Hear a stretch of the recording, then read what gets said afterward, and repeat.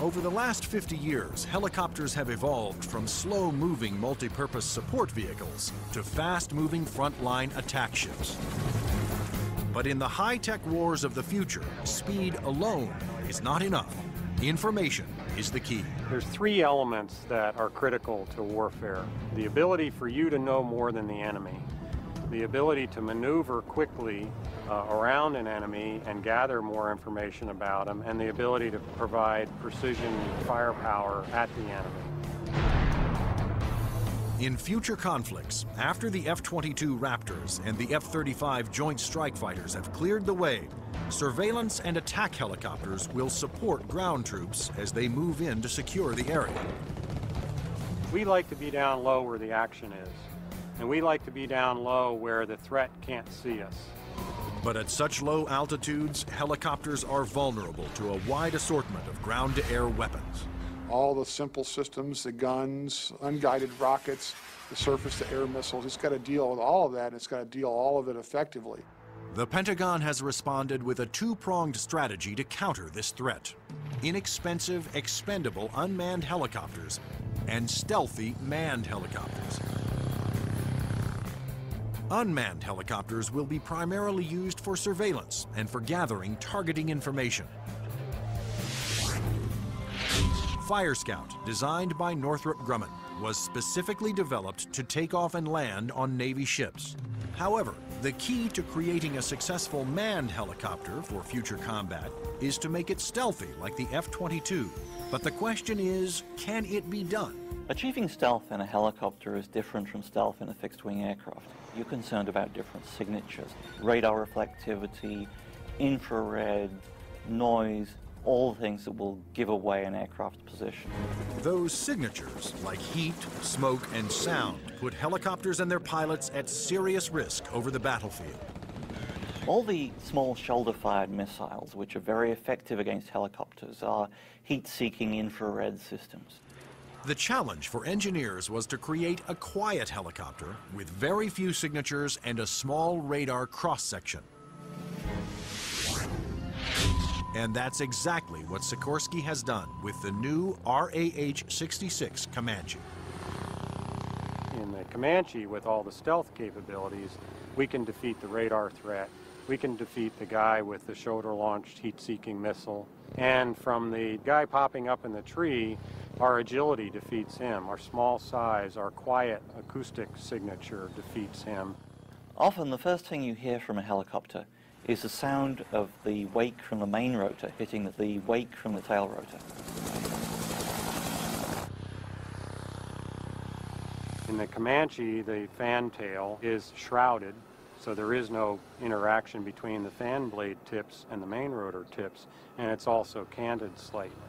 And those all contribute to reducing the acoustic signature. Engineers also experimented with the main rotor to find a quieter design.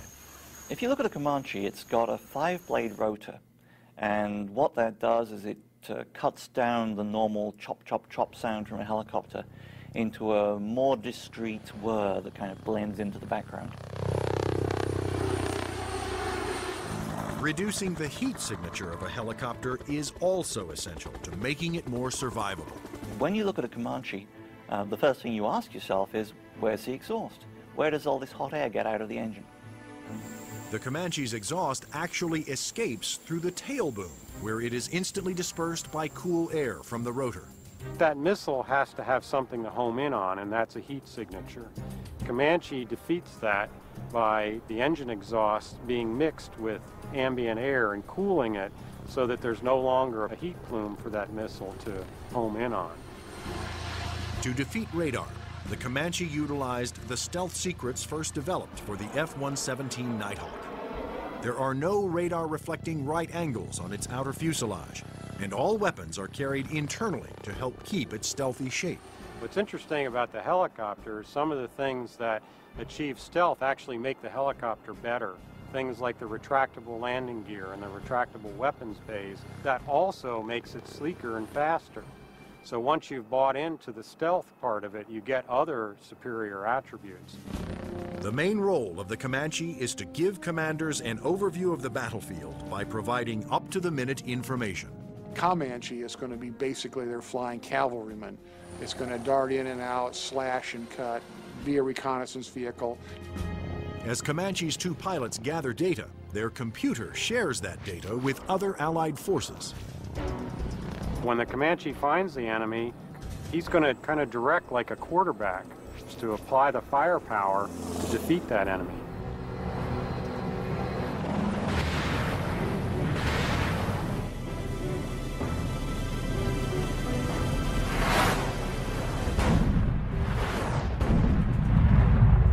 Engineering advances have also made the Comanche one of the easiest and most forgiving helicopters to fly.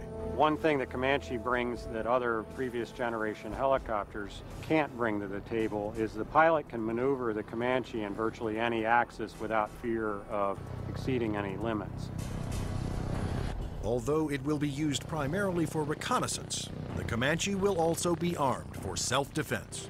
The Comanche is capable of carrying a wide array of weapons, all the way from guided missiles using a laser guidance system, heat-seeking missiles, which would be more of an air-to-air weapon, or unguided rockets, and also the latest Hellfire is pretty much a fire and forget. In addition, Comanche's pilots can ask Allied aircraft to fire missiles their way, and can then take over and guide those missiles to their targets.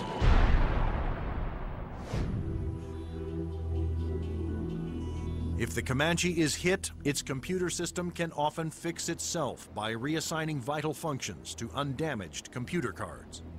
This is where the computer brain of the Comanche is.